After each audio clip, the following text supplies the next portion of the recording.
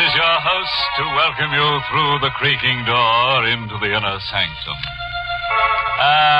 Incidentally, this might be a good opportunity for me to mention that we've been going into business in a small way, manufacturing various items for faithful followers of the creaking door.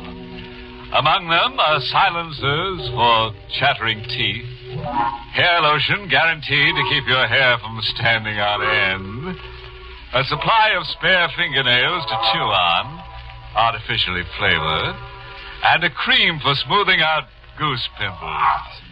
Vanishing cream, of course. There's no charge.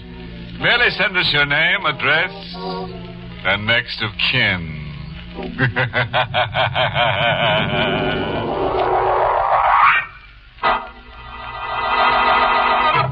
Tonight's Inner Sanctum mystery, Murder Rides the Carousel, was written by Lou Vittis and stars Miss Leslie Woods in the role of Janie, with Lawson Zerby as Ben. And now to our happy little horror. The story of Murder Rides the Carousel.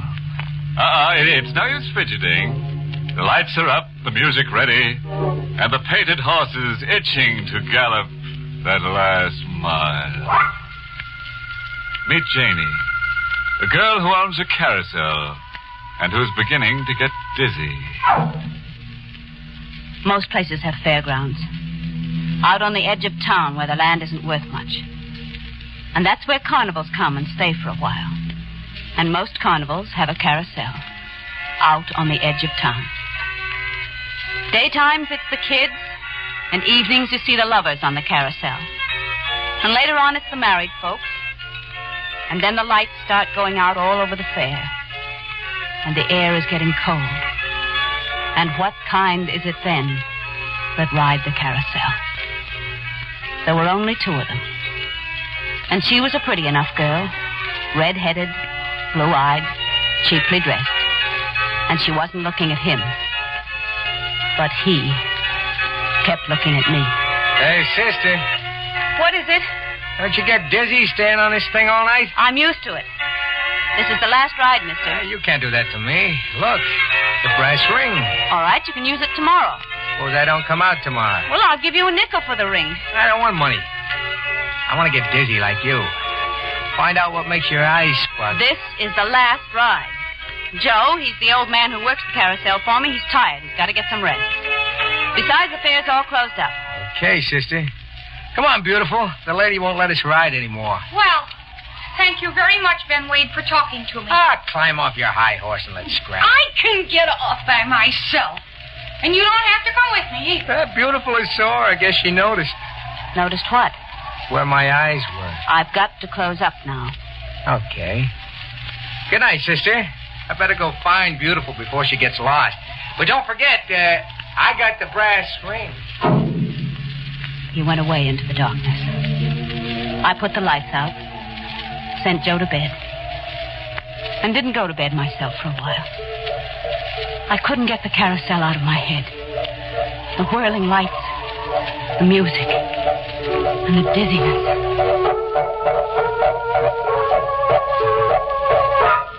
Well, that's absolutely the last time I'll ever go out with...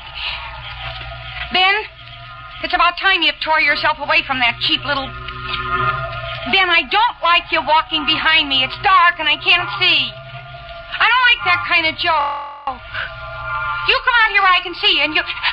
Hey, that's a knife. Oh, no. No. You shouldn't have. It hurts. It hurts.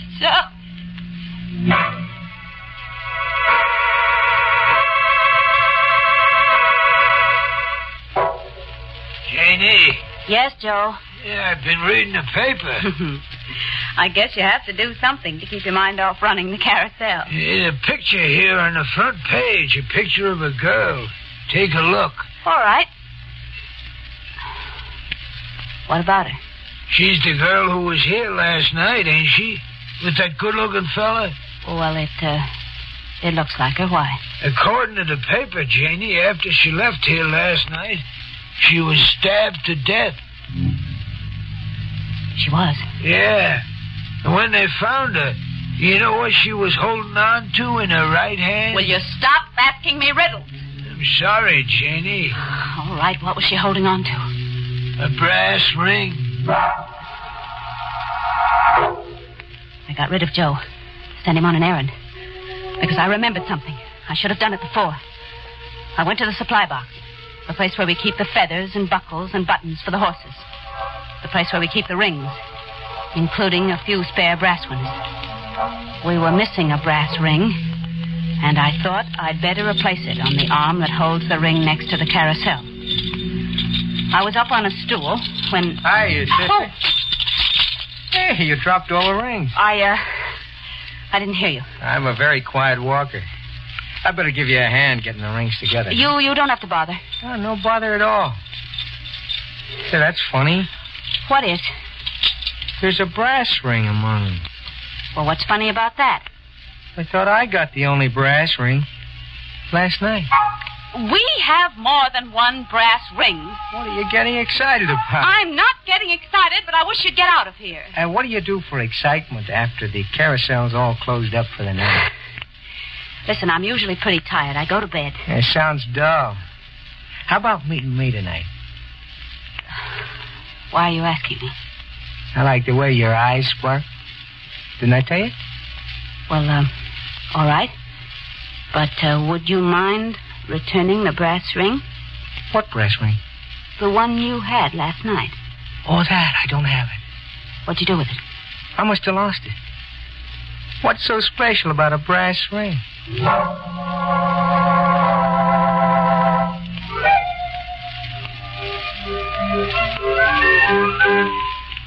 Yeah, all through for the night, Janie. All through. Yeah, you're tired. Little. He's waiting for you, ain't he? Who? That's him standing over there, ain't it? Fellow who was here last night? Yes, I guess it is. Like him, don't you? Maybe, I don't know. Why don't he come over here in the light? Joe, please. All right, never mind, Janie. I guess he's all right, otherwise the police would have been after him. But be careful anyway, Janie. Be careful. I watched Joe shuffle away, turned the lights out, and started walking to where Ben was waiting. Joe was right. The police would have. And then I remembered. He brought her to the carousel when no one else was around. No one had seen them together except Joe and me. No one had seen them leave except Joe and me. And the police hadn't asked us.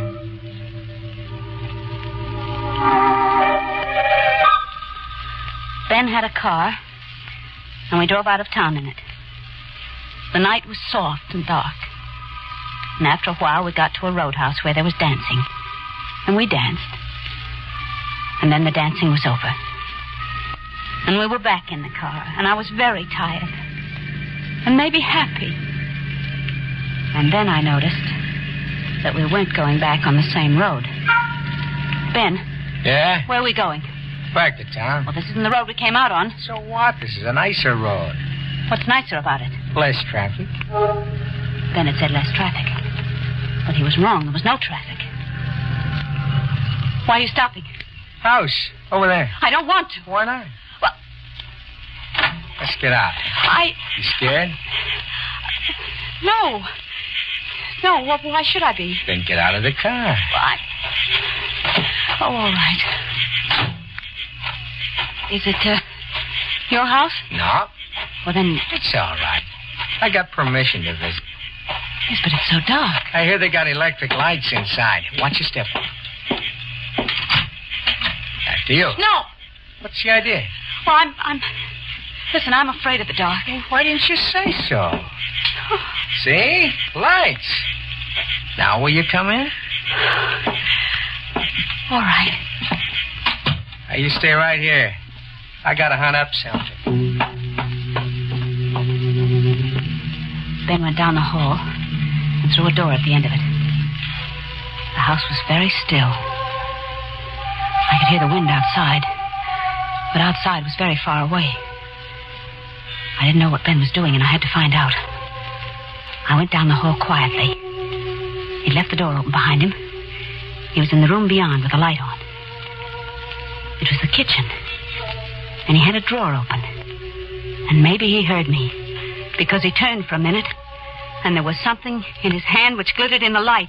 Something that was a knife. I ran back down the hallway, but it must have been the wrong way because I came to a door and opened it. And all I'd done was get into another room. A room with the moonlight coming through the window. Just the moonlight. But strong enough to show me a girl. A red-headed girl. In a cheap dress. A girl who should have been dead. And she was staring at me. Out of cold blue eyes.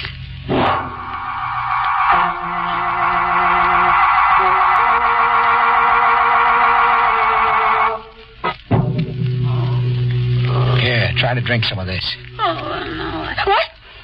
No, don't. Please don't touch me. Listen, sister, relax. I don't know what you were up to before, but the last thing you did was pass out in here. Don't you know that was because she was staring at me? She? In the corner. Over there. There's nobody else in the room, in the corner, or any other place. Well, she was there. Look for yourself. I'm afraid. She isn't there, is she? Nah. Now, suppose you tell me who she is. I want to get out of here. But listen, I said I want to get out of here. Okay. Let me give you a hand up. The way you're talking, somebody might think you've seen a ghost.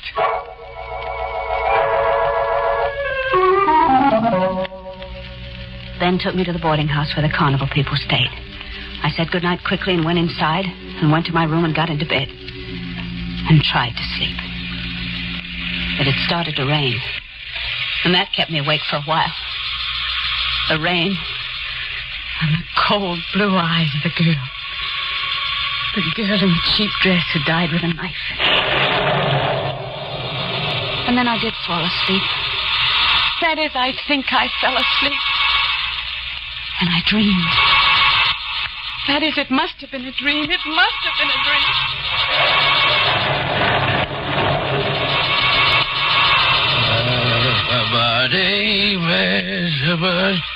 Hey, I didn't expect to see you out here in the middle of the night. What with the rain and all. It ain't healthy. You wondering what a bum like me is doing out here? Poking around the carousel? I tell you. I figured a carousel might be a good place to hide a knife. What you might call a used knife. I found it. Now, don't get excited. I ain't running to the cops. What have they ever done for me, eh? But you, I figure maybe you'd do something for me. Hey, where'd you disappear to? Now, listen. I can't say you, but you won't get away with anything. You started the merry-go-round. I'm getting off it. No, you stick behind me. Don't.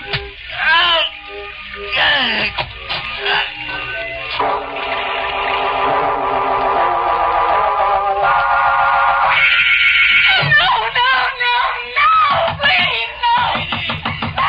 Jeannie, what's the matter? No. What? Joe, what's the matter, Jeannie? Oh, Joe. John, it's nothing. Nothing. I just had a nightmare, that's all. It was just a nightmare.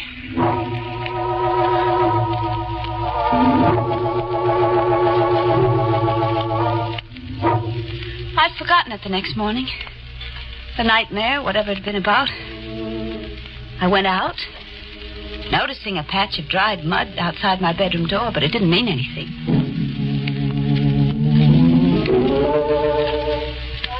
The rain had left the air fresh and clean. It had also got onto some of the horses, and I wiped them down. And the floor of the carousel was muddy from the night before, I supposed. And between customers, I washed the mud off. Except at one place, where it wasn't mud, where it was a stain that could have been blood.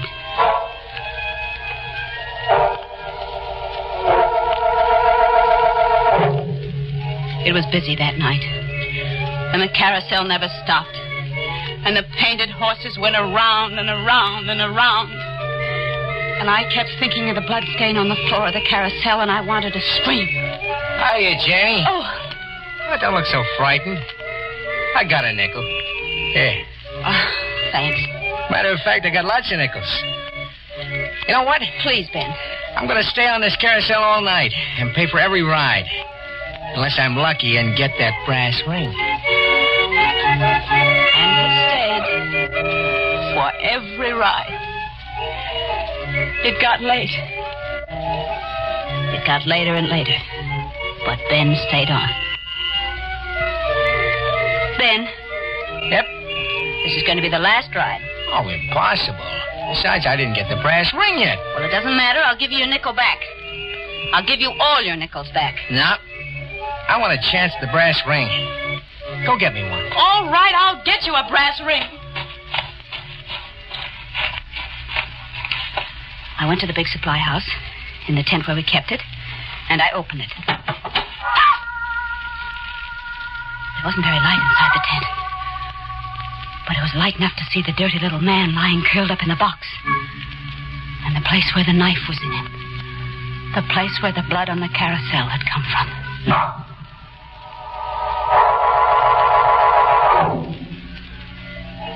Well, Janie? I haven't got another brass ring. Is that a fact? That's a fact. Yeah, I think I ought to call the cops. The cops? Sure. Every merry-go-round's supposed to have a brass ring. You're defrauding the public. Oh, you're joking. I've done better. Well, I'll owe you a free ride. Some of the time, though. Who knows when there'll be another time? Joe! Joe, will you stop the carousel? Now, that's all, Ben. Okay, sister. Good night. And, don't take any wooden rings. He went away. Fairgrounds were dark now. And Ben had gone away. And I was alone, except for Joe and the painted horses. I was alone. And I was afraid. Yeah, you young man, go off. A young man. Fella named Ben, you know who I mean. He went off. Why didn't you go with him? Joe, will you leave me alone? All right, Janie, no need for snapping at me. Oh, I'm sorry. Somebody swiped the plumes off in one of the horses. I better get a new set out of the box. No. Huh? I just meant not tonight. It's late and you must be tired. Yeah, but the horse... Please, Joe, will you forget about it for tonight? Whenever you say, Janie. I'll go home, but... Well, why'd you stop? It ain't easy to see him in the shadows, Janie, but... But what? He's standing there. Looks like he's waiting. Who's standing there? That young fella, Ben. What's he waiting for? Oh, well, it's a joke. He's waiting for a brass ring. I promised him one. Did you? Yes, of course, Joe. It'll be all right. Go on home. All right. Good night, Janie. Good night. Joe went into the darkness and was gone. But on the edge of the darkness, someone waited and didn't go. I went to the tent, to the supply box. The knife was still in the dirty little man. It wouldn't hurt him. And I needed that knife. So I got the knife. I closed the box again. The dirty little man might catch cold otherwise. And I was holding the knife in my hand when... What's that? I went out of the tent. Slowly. There was a wind outside. A cold wind that gnawed at my bones. And I shivered in the cold wind. And the lights on the carousel were up. And the painted horses were turning round and round and round. And on one of them, a girl was riding. A red-headed, blue-eyed girl in a cheap dress. I started toward the carousel. She had no right to be riding there. She hadn't paid a nickel. I could see her cold blue eyes staring and her red hair fluttering in the wind. And I was... Take it easy. Let go of me! Listen. I've got a knife, too! Will you keep quiet? I got it out of a dead man. And I'm not afraid anymore. She can't ride on my carousel. I won't let her. I won't. All I right. won't. Now, give me that knife.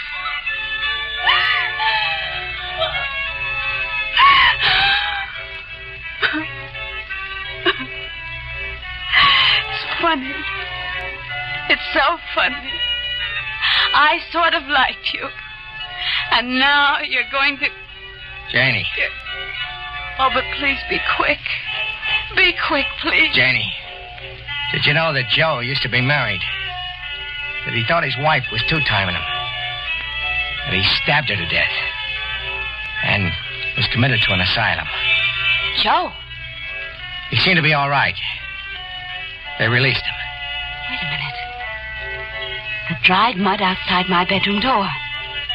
Joe was outside my bedroom door. Which means that he was out in the rain. And the little man in the supply box. The police had no proof. They knew it was either you or Joe. That's why the corpse was in that house last night. That's why... Ben, look. Look at the carousel. Joe. Stalking the girl. He's got a knife in his hand. Oh, Ben, it's horrible. The two of them alone on the carousel. The insane old man. Hey, come back, And the dead Junior. girl. Come back. I killed you for the liar you were. I killed you once. And you went away with your bright red hair and your lion blue eyes. And you come back, and I killed you again. And still you're here. And still I'm going to kill you. And kill you. And kill you. They're moving in on him. The police. He's falling off the carousel. Look, Janie. He's got the brass ring. Clutched in his hand.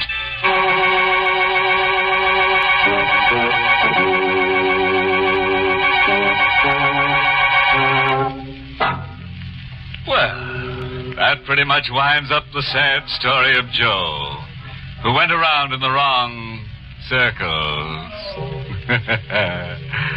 Of course, he was a little careless with knives, but nobody can say that he ever stuck a friend. Well, while I go off for a last whirl on Janie's merry-go-round, you might spare a thought for the red-headed girl riding that horse. You might say she was left at the ghost.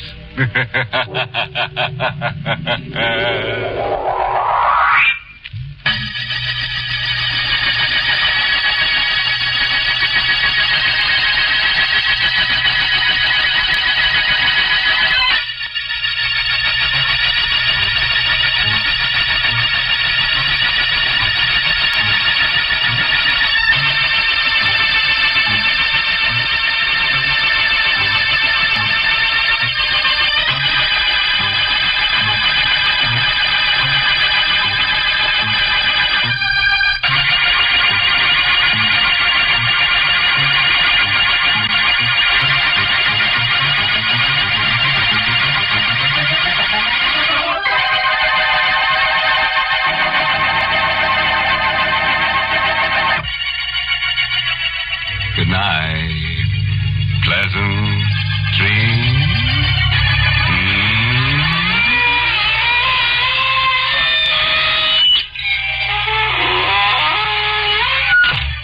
Inner Sanctum was heard in the United States over CBS, the Columbia Broadcasting System, and has been rebroadcast for servicemen and women overseas. This is the United States Armed Forces Radio Service, the voice of information and education.